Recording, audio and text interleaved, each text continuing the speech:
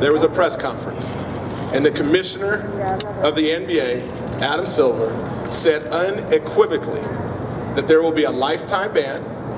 I have within my authority and power to do that. That is not up for negotiation. Secondly, there will be a barring by Mr. Sterling that he cannot participate not only in Clipper games or other games or playoff games, he cannot even come to the Board of Governors meetings. Thirdly, the maximum fine that he can institute or levy is $2.5 million. He did that.